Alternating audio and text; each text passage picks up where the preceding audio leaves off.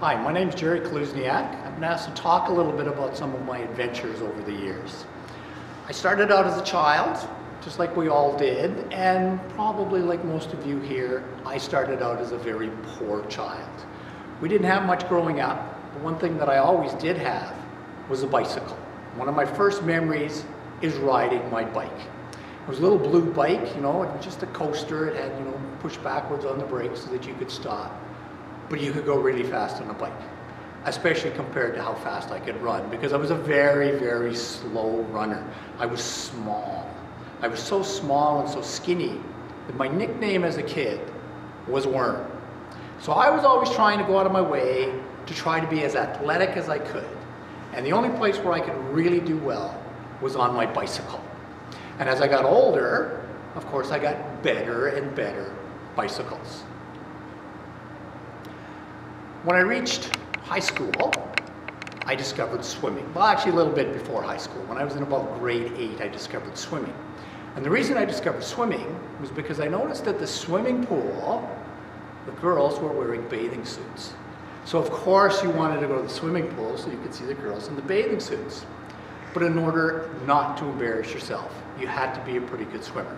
So I started taking swimming lessons when I was in grade 8. So I was way behind people when I started out swimming, but I seemed to have a natural talent for it. So I was a very slow runner, I was an okay bike rider, and I became a pretty good swimmer.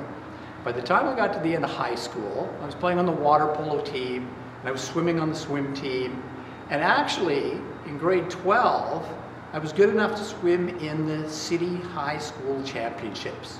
And although I didn't win any races, I didn't embarrass myself either. And that was kind of important at the time because there were all the girls in the bathing suits that you wanted to show off for. Once I got out of high school, I started working before I went to university. And when I was working, I fell into some bad habits. I got quite lazy. I didn't exercise like I had through high school, and I started putting on weight. But even then, I always fooled myself and said, no, you're in shape, you're okay, you're okay. I was still riding my bikes. I had, I think, 2 or 3 bikes by that time. I worked downtown and I lived on the south side. So, of course, I had to ride up the hill to get to work. So that kept me in shape. But riding a bike, you don't really lose weight. So I kept getting bigger and bigger and bigger. Started university because I decided I didn't really want to work hard. So I started university, and when I got to university, I was able to get back into the swimming as well. So I had my biking, I had my swimming, but I really wasn't running very much because I was a slow runner. And the people that I knew at university that I could run with were fast runners. So I was doing okay, but not great. So things were fine. After university, I met my future wife, settled down, we're skipping ahead pretty fast here, settled down. She got pregnant, and in sympathy, I decided I would also put on 60 pounds.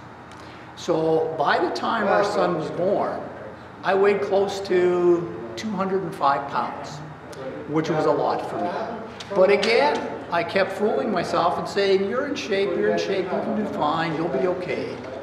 And I continued with that until Evan, my first son, was 5 years old. I was able to be his coach for soccer. Soccer was pretty cool. The coach got to go on the field and run around with the team.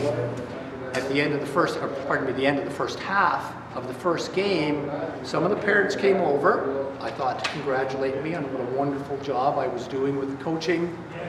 They came over to ask me if I was okay and whether or not they should call an ambulance for me.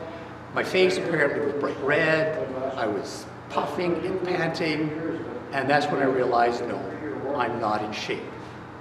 So without telling anyone, I decided I was going to get back in shape, and the way I was going to do it was I was going to enter a triathlon. For those of you who don't know, a triathlon is 3 events, and triathletes are a little on the crazy side. There's a number of different distances. So I thought I would start with the sprint triathlon, because a sprint triathlon sounded like it would be pretty short. I did a little research and discovered the sprint takes an hour and a half.